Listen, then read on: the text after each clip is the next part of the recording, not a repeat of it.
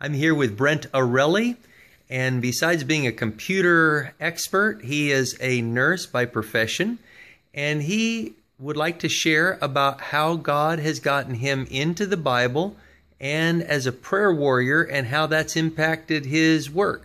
Go for it. So about a year ago or so, me and my wife started talking, which happens to be Dan's daughter, and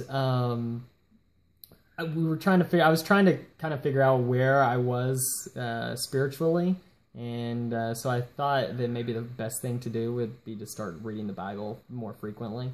And I've read a lot of paper stuff in general, not just the Bible, but I started reading, getting into audio things. So I picked up the audio Bible, and I started listening to it every day in the car.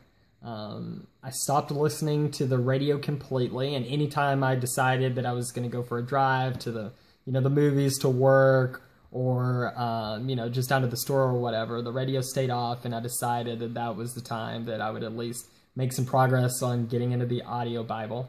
So I would just play it and let it run until I got back home. And so I started doing this on the way to work. Every day on the way to work, it's about a 30-minute drive or so. And I started listening to my audio Bible all the way to work. And so that habit started forming, and I would do it repetitiously over and over. And then as time went on, I started to have prayer. Every time when I got to work, I'd park in my parking spot, I'd turn off the audio Bible, and I would say a prayer, and I would just, include all my family and friends and say, thank you, God, for, being an awesome God. I go into work, and that became my new routine. And after that, I started having this routine in the prayer that I did before I got into work, and it always seemed to end with, thank you for being an awesome God. And that started getting me, in my head. I would start singing the song, my God is an awesome God, he reigns. And I would sing that for whatever reason, either in my head, sometimes out loud, from the moment I exited the car after my prayer all the way into work. And by the way, I've had stress at work, and stress was I had difficulties going to work because I was stressed out about it and stuff like that. Nursing's a stressful job, and just where I worked and stuff like that, it was just stressful. And so I was always hesitant to go to work, and these kind of things were starting to calm me down as I went into work. Time went on, and I developed a new habit. As I went into work, and after I was done singing this amazing or awesome God song, the second I walked into the door of the hospital, there was 3 flights of stairs that I had to climb. And I decided that I was going to pray for everybody at the hospital on these 3 flights of stairs. So on the first flight of stairs, I always pray about everybody that's working at the hospital, all the nurses and the doctors and everybody else that assists in taking care of our patients and making sure that they have really strong empathy and reflect God's character in their care and to take care of these patients.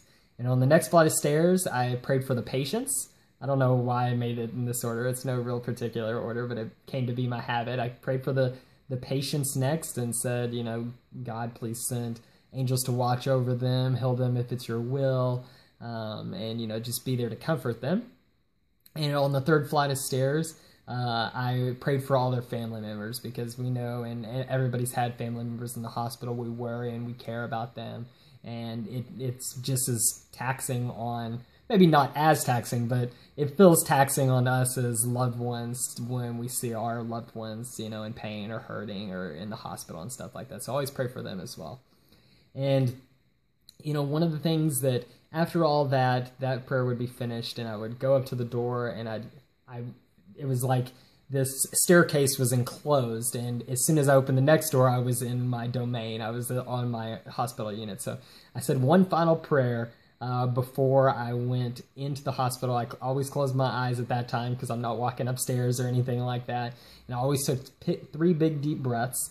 That kind of helped calm me down a little bit, my anxiety levels and stuff like that. And I just asked God to come into my heart, help me to show a little bit of his light to my patients that day, ease my anxiety and send angels to be around me and care for me. And then I opened the door, and that is the way I started my shift pretty much every day for probably the past 6 months. And all those habits started about a year, and they just built on top of each other. And so my anxiety level has decreased. I felt more fulfilled going to work, and I can totally see the changes that these habits and these prayers and God has done in my life. So Amen. That's pretty much it. Amen. Now, you mentioned that one day you forgot to do it. What happened there? So I got out of the car. I had already listened to the audio Bible, but for whatever reason, I was in a rush, probably because I'm typically not late at work, but there's traffic at times, and so I was probably getting close to getting late. So I jumped out of the car and I ran. I was running or walking fast, and I realized I didn't pray before I got out of the car. And my habit was like, I got to go back. So I went all the way back to the car. I was probably about 30 seconds away from the car. I walked all the way back to the car, sat down, had my prayer, got out of the car, started singing, my God is awesome God again, and went on throughout the rest of the day. So that's how that played out, and it was good. That's awesome. What would you say to somebody who thought, I really don't have very many good Bible listening or reading habits or prayer? Where would I start? What should I do to get started? I think the coolest thing is I downloaded the Holy Bible on my phone, just the regular app. It may not be the best. Some people say, I can't listen to that specific voice or whatever, but I just got into the habit, and I didn't think anything of the voice or what it sounded like. I just wanted to hear. I wanted God to have the opportunity to present me with the information that he wanted me to hear. And so I got the audio Bible, and the thing with being in the car is it's a bunch of wasted time, really. I mean, you're just driving, and so that gives extra time for God. And I thought that if you're just starting and you feel like you're overwhelmed and don't know when or where to, spend time with God, that's time that you're not really doing anything anyway, and so that's the opportunity to let him speak to you. So that was pretty cool. Awesome. What a great testimony, and what a great son-in-law. Thanks for sharing. No problem.